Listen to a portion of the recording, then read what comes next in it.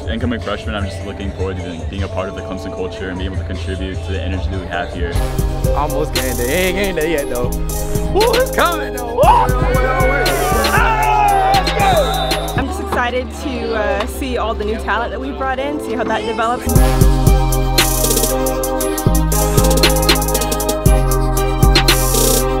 I'm looking forward to see how Trevor Lawrence does in his second year and if he can continue to be as good as he was last year.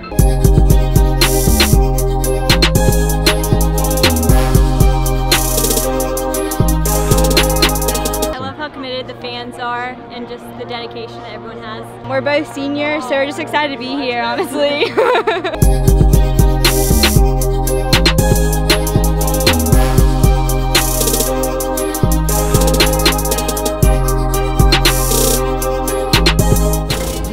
I say that shamelessly, absolutely. It did have a big impact on my decision.